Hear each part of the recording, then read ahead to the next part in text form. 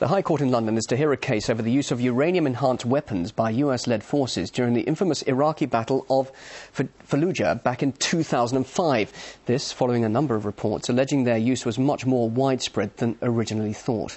Well, let's now talk to Christopher Busby. He's the co-author of two such reports and a visiting professor at the School of Biomedical Studies, the University of Ulster. And Christopher, thanks very much indeed for joining us. Before we start, I would just like to give a warning that we will be showing some images during this interview that some viewers may find disturbing. Before we talk about your latest investigation, can you just remind us what you found in the first study you carried out? Yes, the first study was an epidemiological study, and we found extraordinarily high levels of cancer, very high levels of birth defects, and we also found a change in the sex ratio, in the ratio of boys to girls, which appeared to begin after the Battle of Fallujah in 2004. But we didn't look for any of the causes.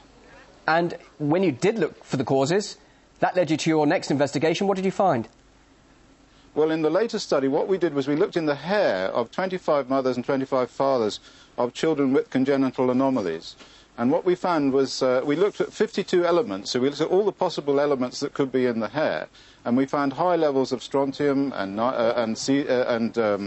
calcium and aluminium and various innocuous substances.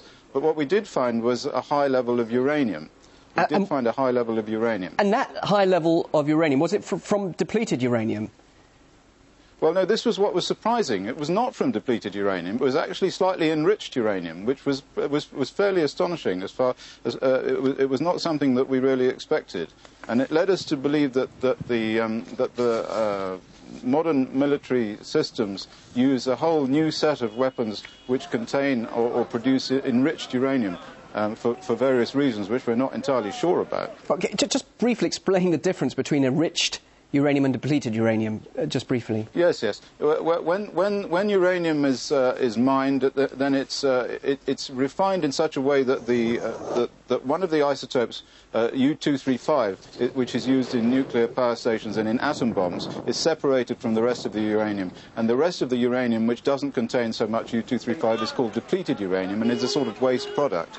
The other sort is the sort that's used in atom bombs and in nuclear power stations, and this is the sort that we found in the environment of Fallujah, in the soil, in the water, and also in the hair of these parents of the children with congenital anomalies. And we believe this is the cause of the cancer increases in the congenital anomalies and the other genetic effects that we found in the earlier study. Of course, the question is then, where did this enriched uranium come from? Well, we're not entirely sure about that, but we have some ideas, and there have been some suggestions. I mean, one suggestion is that the people using this weapon have been covering their tracks, because there's been a lot of talk about depleted uranium and its effects, and it can actually be measured using sophisticated instruments. And so if you use slightly enriched uranium or natural uranium, then you cover your tracks, and then you cannot be sued afterwards when people come along and make measurements. That's one possibility. We did find patents which showed the existence of a whole new type of uranium weapon, not like the ones that used to be used where they just fired projectiles at tanks, for tank battles. We found patents for directed charge weapons and a new type of explosive which contains uranium powder mixed in with explosives in order to cause a very powerful directed charge.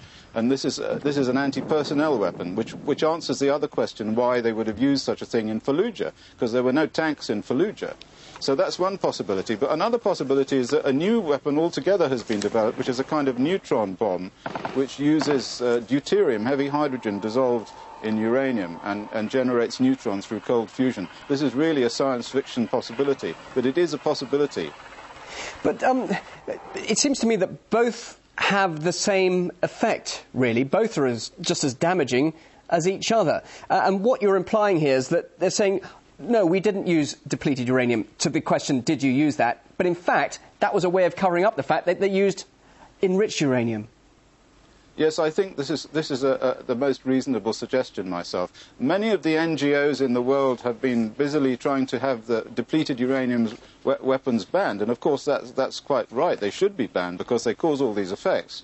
But of course, then the military say, well, of course, we didn't use depleted uranium. And they're inwardly laughing, I guess, because they've been using these new weapons, which are not anti-tank weapons, which are anti-personnel weapons, which are thermobaric weapons, which cause huge pressure waves and collapse lungs or char the victim. And there have been a lot of very, very peculiar injuries being discovered on modern battlefields that doctors have never seen before and can't quite figure out. So we do think that there's a new uranium weapon out there. It's a secret weapon, and it does cause these indiscriminate effects on populations, which are really quite horrifying and poison the genetic integrity of the whole area where they are used, and possibly travel around the globe also. So just to make it clear, this is illegal use of this substance, or can it be used in warfare, or is this something that you expect to be questioned and people brought to account? I do understand there's going to be a High Court in London hearing quite soon. I mean, what hopes do you have of that, after all the compelling evidence you've got?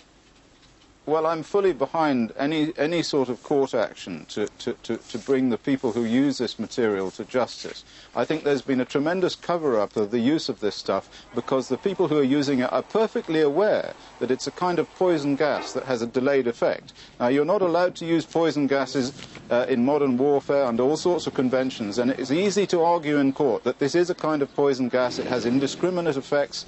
These effects are not immediately apparent, but they're much more terrifying for that because they echo down the whole generations of the people who have been exposed. And these are not people who are combatants, these are people who are non-combatants who live in the area, but also the troops themselves. I mean, we know that the Americans, the Gulf War veterans, have got a high level of congenital malformations in their own children, but the urine measurements that have been made on them show no depleted uranium. So the idea that these congenital malformations have been caused by uranium has been discounted, and this needs to be revisited. Well, I'm sure what you've been telling us about is going to cause quite an impact. In the meantime, thank you very much indeed, Christopher Busby, for joining us live there. Biomedical Studies Department, University of Ulster. Thank you very much indeed. Thank you.